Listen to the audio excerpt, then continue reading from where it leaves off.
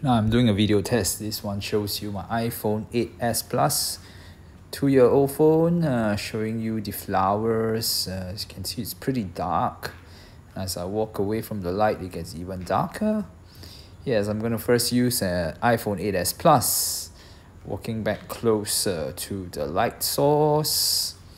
And it kind of gives you a very good idea of what the iPhone 8s Plus do in low light. Now check out iPhone 11 Pro Max, the exact same timing, same place. I'm actually holding both phones side by side as I record this.